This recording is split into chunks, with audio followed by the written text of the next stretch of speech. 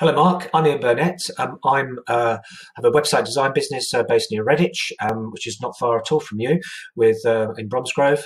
I'm contacting local manufacturing companies who might be looking for some help with an updated website or even a new website.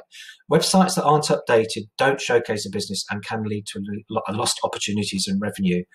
Why don't companies change? Well, we find that it's very simple. It's down to the idea that it's going to take a lot of time, it's going to be very costly, and it's also going to take a lot of effort within the business to get through the process of a redesign. We specialise here in helping take the strain and the pain out of this and doing it in a much more cost-effective way than you probably think can be done.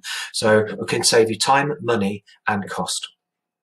Here's a good example of a company based in Redditch, a manufacturing company, injection mouldings, PGS mouldings.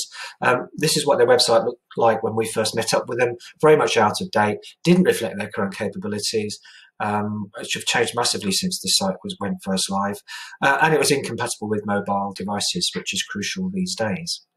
And here's the new website. It really reflects the business that they are today and the business that they want to be moving ahead, showcases their business, and it allows them to target new customers with new services, in this case, laser cutting. Another good example, Newbow Aerospace, ground support equipment based in Redditch. Very happy with this site. They got loads more inquiries than they ever did before. In the first 2 weeks of the new website being live, they had more inquiries than they had with their previous one in 6 months. If you're looking at making some changes to your website, you're wanting to redirect it, retarget it at new customers, new market, update it, let's talk. Love to talk to you. My name's Ian Burnett.